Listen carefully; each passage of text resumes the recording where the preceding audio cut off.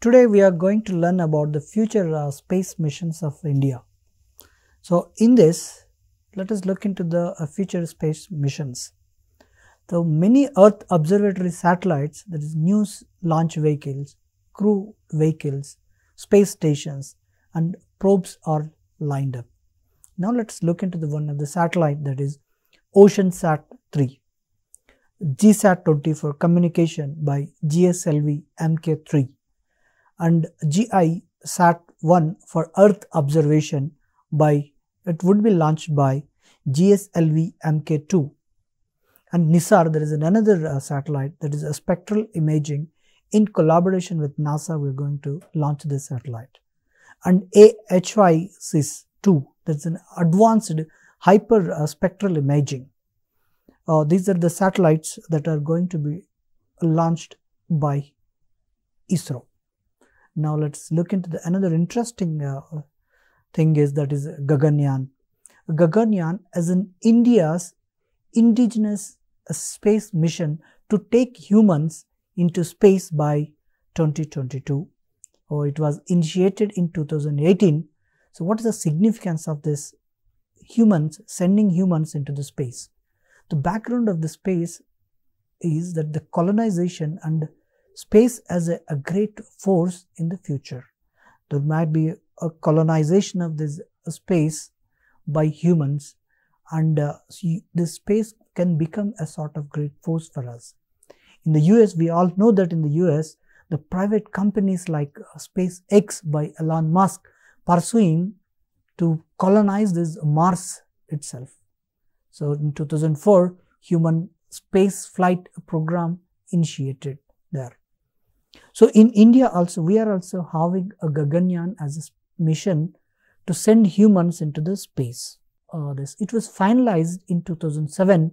Prime Minister announced the mission on August 15, 2018 in his Independence Day speech. Now let's look into this details of this program mission. It is a giant venture of a Department of Space, that is ISRO, DRDO and HAL, that is Hindustan Aeronautics Limited. So this is a giant venture of these three departments. So what DRDO would do here is, DRDO would supply space grade food, crew healthcare and fire suppression system, emergency exit, etc. Here, when a human being enters into the space, he will be staying there for a long time. Even for a long time means he has to take food. That food is requires, and a special food is required. You know, when you take food there, waste disposal that is produced by the humans also a big problem. So in order to avoid, in order to minimize these things, the space grade food is manufactured specially. So, and the crew healthcare is also very important. When you go to the space, the entire atmosphere changes there. You know, human body will have a specific temperature, a specific pressure. All these things are required in the space also. So when you go into the space, you will be actually working under a microgravity, or the gravity is very less. So there human body behaves differently. In order to take care of that human health, the crew health is also taken care. In order to do that, the DRDO would supply this crew health care related issues, will do research and will do solutions to take care of the crew health there. And again, the fire suppression systems. You know, when a satellite is sent into the space, the satellites would go at a higher speed, at a speed that would actually create around 3000 degrees centigrade temperature. And then, you know, this, in order, if anything happens in that satellite, in that mission, that crew, where the crew stays, so there is a higher chance that the fire will, you know, can come at any time. In order to suppress this fire, we need to have a special systems that would suppress this fire. So this fire suppression system is also supplied by DRDO, and there is an emergency exit emergency exit is a very, very important part in any missions. You know, we are talking with the human lives. If even a small mistake would actually cost the human lives. So in the event of that emergency situations, we should have the emergency exit solutions. Further, the DRDO is coming up with the emergency exit solutions. So apart from this, HAL is also contributing for the crew modules. We all know that HAL is actually into the fighter jets and aeroplanes like that. Since this is it is into the aeroplanes and manufacturing aeroplanes or fighter jets, we all know that LCA is manufactured by HAL. So in order to, since using this expertise, the HAL is actually designing these crew modules. Crew modules means the crew that would actually stay in that particular modules. So for that, this HAL is since it's using his past experience in designing the LCAs and other various military grade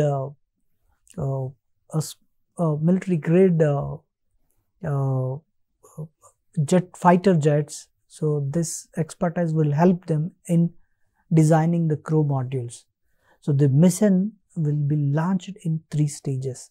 That is unmanned launch in December 2020, unmanned launch in July 2021, and then unmanned launch in December 2021. Now let's look into this. And in pursuit of this, ISRO has been testing technologies like space capsule recovery equipment and crew atmospheric re-entry experiment, and then a reusable launch vehicle technology demonstration, that is also called RLVTD. So GSLV, MK3 and so on, these are the things. Now let's look into the space capsule recovery equipment.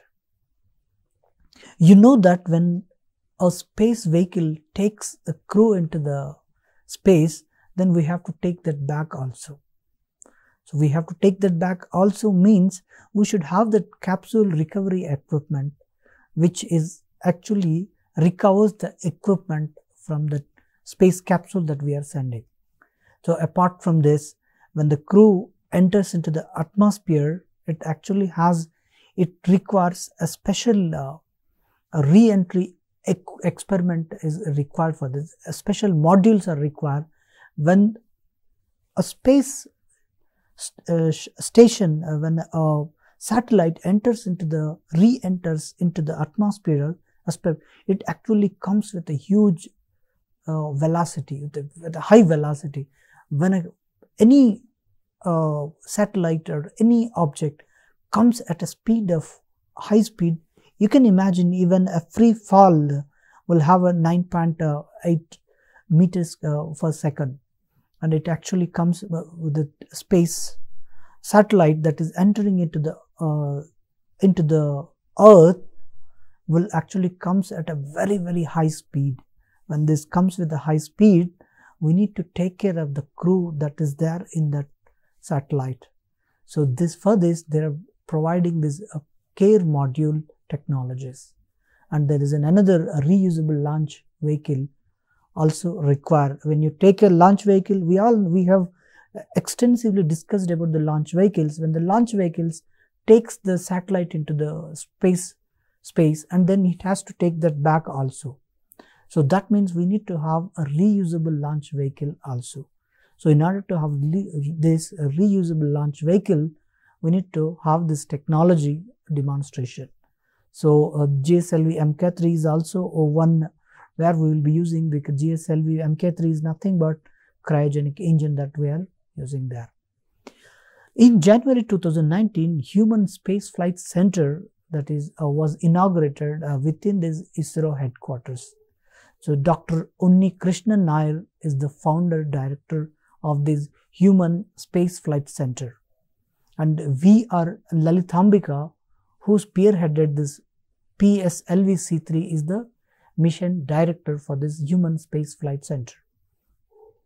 In January 2020, ISRO unveiled humanoid robot 𝗹𝗏𝗏 to assist the 𝗹monauts for ambient settings and orbital period. So 𝗹monauts is nothing but the people who enter into the space are called 𝗹monauts in Indian word. So when a human goes into the space requires a special, I've been discussing about this, that the humans required a specific ambience, a specific atmospheric pressure, specific environment is required. So for that, a humanoid robot will help assist these 𝗹monauts for setting up this ambience and also during this orbital period. The cost estimated for this mission is 10,000 crores. The mission seeks to transport 3 Indian 𝗹monauts to low Earth orbit of around 300 to 400 kilometers for 5 to 7 days, which means 3 Indians will actually go into the space at an altitude orbit of 300 to 400 kilometers from the Earth, and they will stay there for 5 to 7 days. And after that, there would be a return flight of 36 minutes to Bay of Bengal. You see, in 36 minutes, the people, those 𝗹monauts would come to the Earth from 300 to 400 kilometers. So with this, the India would become the 4th country to achieve this feat along with USA, USSR and China. So the mission is collaborated with Indian Air Force and the Institute Airspace Medicine. 4 pilots of this IAF being trained in Gagarin Research and Test Cosmonaut Training Center in Russia.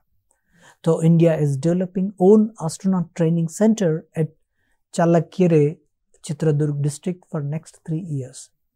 Do you know who was the first man in space? That is Yuri Gagarin. Of course, Indian is Rakesh Sharma is the first Indian to be in that.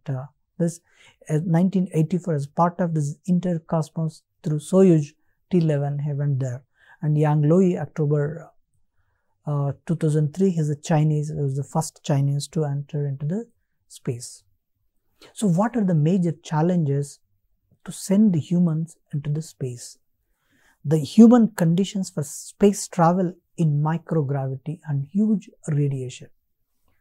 So we all know that the sun actually, radiates a huge radiation into the Earth.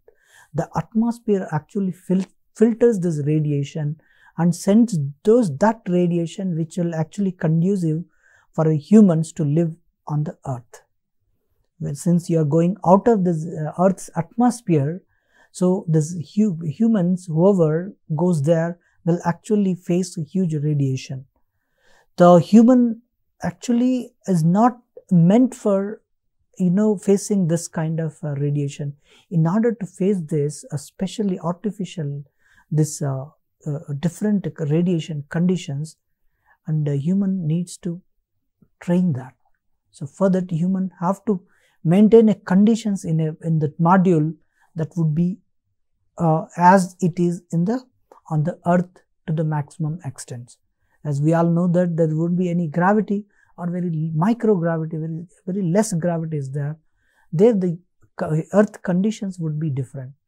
So in order to sustain that, human conditions have to be, that module have to be prepared so that the human will have the least differences in that. So for that, we need to have this special create the special conditions, and we have to create that design those modules in such a way that we'll have a very less differences between what is there in the on the Earth and what is there in the space.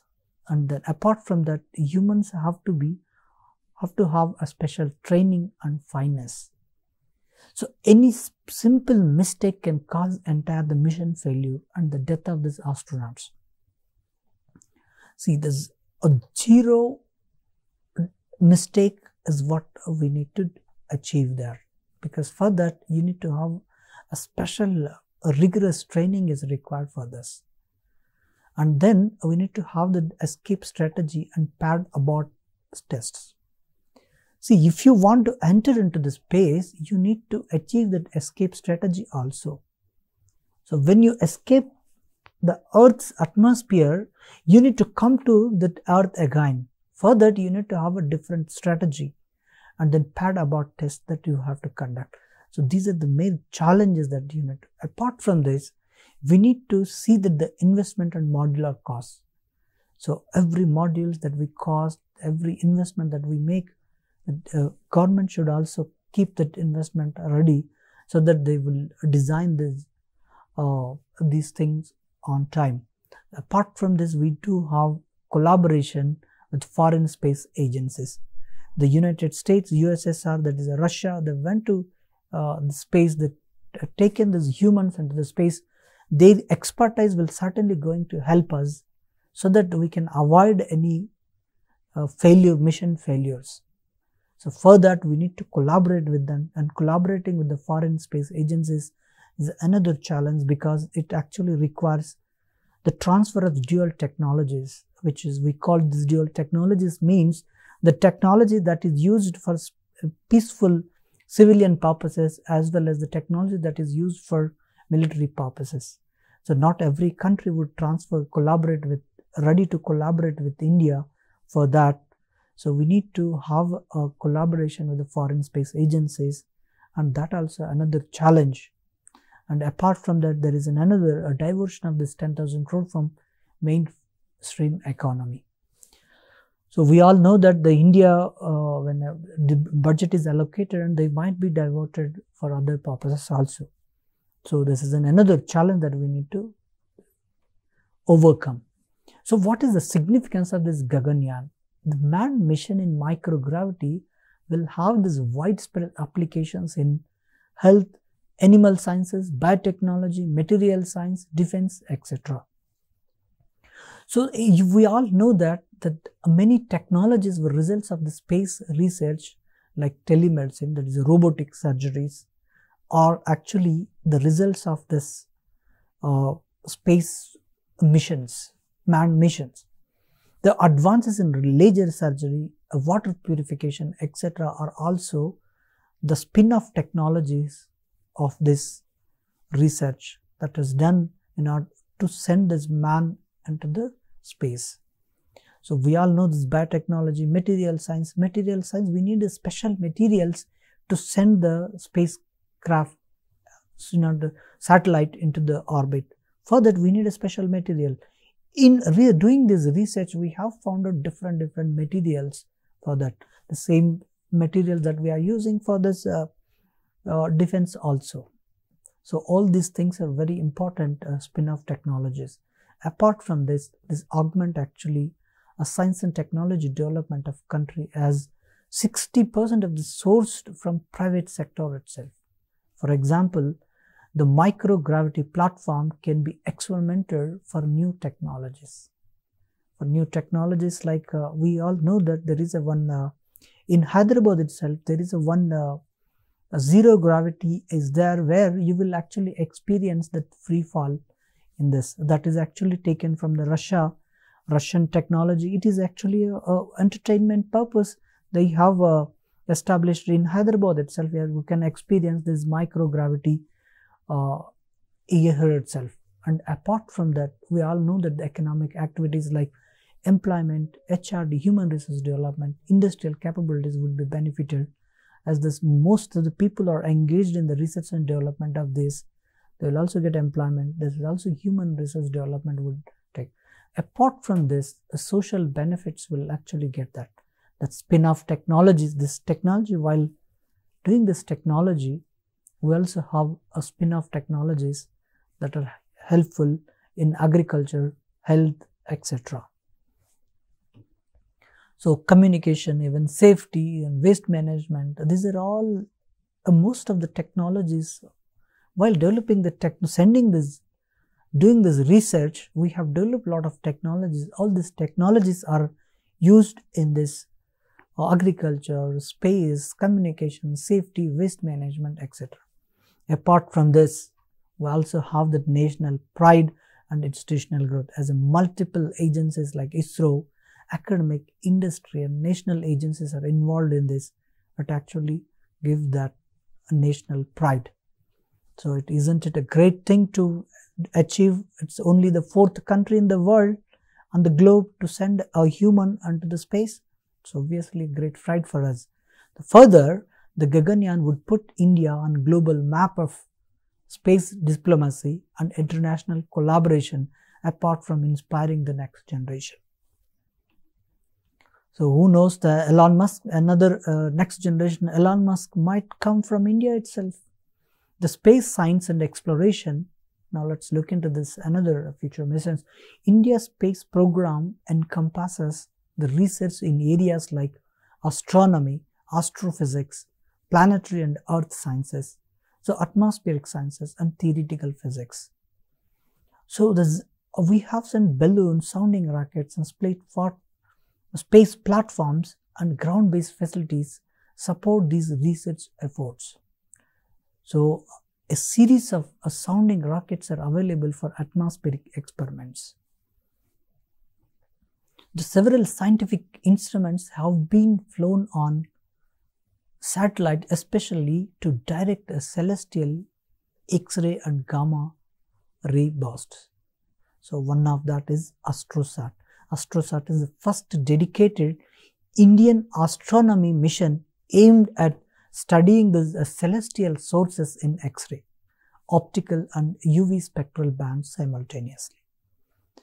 The payloads covered the energy bands of this ultraviolet, that is near Earth, as well as far ultraviolet rays, a limited optical and X-ray regime, that is 0.3 kilo electron volt to 100 kilo electron volts. So we all know that the sun emits a radiation, and that radiation consists of various radiation, that is a UV radiation, X-rays, all these kinds of radiation that normal what we see this radiation is only a part of the sun that radiation that sun emits. Apart from this visible light, the sun also emits these X-rays, UV spectrons, all these things. So in order to study the nature of the sun, we will actually study the light that is radiated from this sun. So this radiated light that actually is in the form of X-rays, in the form of optical and other UV spectral bands. So if you study these things, we can actually study the sun's nature and the sun's behavior also. So this AstroSat with a liftoff mass of 1550 kg was launched on September 28, 2015 into a 650 kilometer orbit, is inclined at an angle of 6 degrees to the equator by PSLV C30 from the Satish Dhawan Space Center, Sriharikota. The minimum useful life of this AstroSat mission is expected to be 5 years. That is the minimum thing. So apart from this, there is another important mission, that is Mangalyaan 2. So Mangalyaan 2, it would be a future only orbiter, no lander rover mission, and where we will be sending this satellite to revolve around the moon and then around the Mars. This Chandrayaan 3 is another, most probably it would be include the lander and the rover along with orbiter.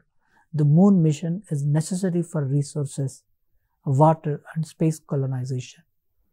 As also the moon can be a good station for future space exploration. So we all know that Elon Musk is trying to send people onto the moon, in the next 50 years, 100 years, we might go into the moon, like we'll go to the another, Ooty, Goa, like that. We might go into the moon also. So if you want to do that, if you want to colonize the space there, we should also have the technology to send the people, to send the satellites onto the moon also. So if we want to do that, we need to check that, there might be resources that are there on the moon can also be help us for the future. So we all know that rare earth metals are very important in the semiconductor industry, which are very rare earth metals. So we might find the rare earth metals on the moon, and if you find the rare earth metals on the moon, there might be some sort of a transportation, extracting the rare earth metals on the moon and then bringing that back to the earth. So this kind of things also might happen in the next 50 to 100 years, maybe in 10 or 50 years or 10 or 15 years also. We don't know what. So further, to make ourselves ready, we should also do these experiments. That's why we are doing this Chandrayaan-3 kind of experiments.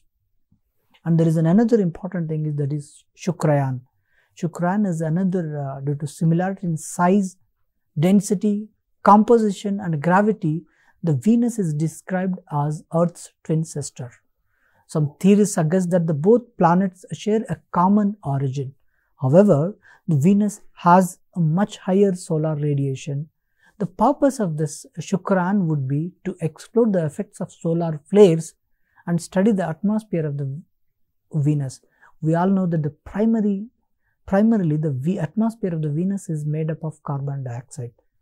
The ISRO intends to send an orbiter mission only with this Shukrayaan.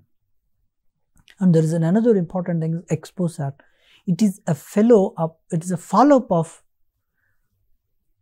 to ASTROSAT mission. It will actually further explore the bright X-rays sources in the universe. So it will actually also observe the neutron stars, supernova, and region around the black hole, etc. So this actually takes the various light that comes out from these supernova and black holes and then neutron stars, and then they study that, so that it will help us understand these black holes, it would understand the supernova, it would help us understand these neutron stars. Now let's look into the launch vehicles. We all know that small satellite launch vehicles, that is a 500 kg small missions, which has 4 stages, the 3 solid and 1 velocity trimmer, and then we also have reusable launch vehicle technology demonstration, and then there is another unified launch vehicle that with the modular architecture to replace PSLV and GSLV Mk2 and Mk3 with a single line of Victor engine. So Victor engine is the engine that we are going to develop for this. And there is another launch vehicle, that is super heavy launch vehicles, which would be around 50 to 60 ton launch vehicles, where it can take 50 to 60 tons of payload. So what are the feature launchers of India? That is RLV-TD, that is a technology demonstration, we'll call TD. The reusable launch vehicle technology demonstration is one of the most technologically challenging endeavors of ISRO towards developing these essential technologies for a fully reusable launch vehicle to enable low-cost access to space. So we all know that if you want to send humans into the Earth, we should have the reusable launch vehicles also. Reusable launch vehicles will actually lower the cost also. So in order to, if we can do this, obviously reusable launch vehicle means sending a launch vehicle into the space and bringing that back will actually solve the major problem of sending humans and then bringing them back is the major problem that we are going to face. And if we can solve this, obviously we can solve many problems related to this, sending the humans into the space also. So this RSLV-TD consists of a fuselage, that is a body, a nose cap.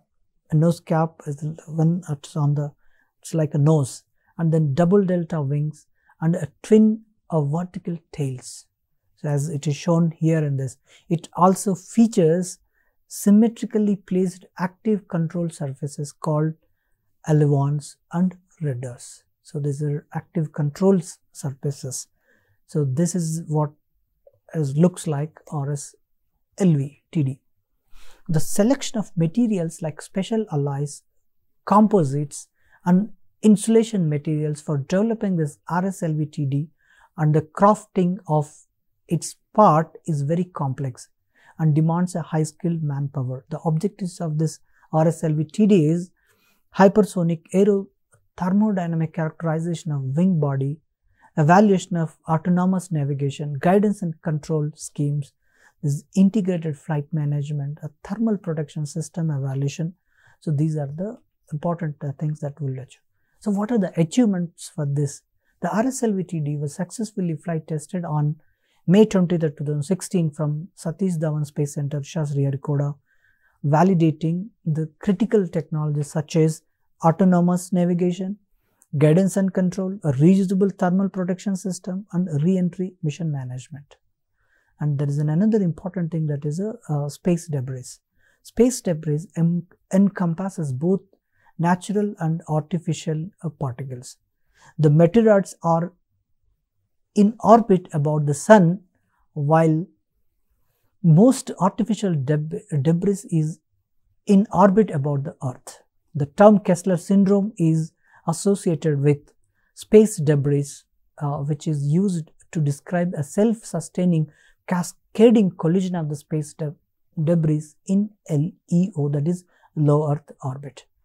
The obstruction to various space endeavors are due to this debris. The NASA estimates that there are about 5 lakh species of debris larger than ½ inch across in low Earth orbit, posing a potential danger to the 780 odd satellites operating in the area.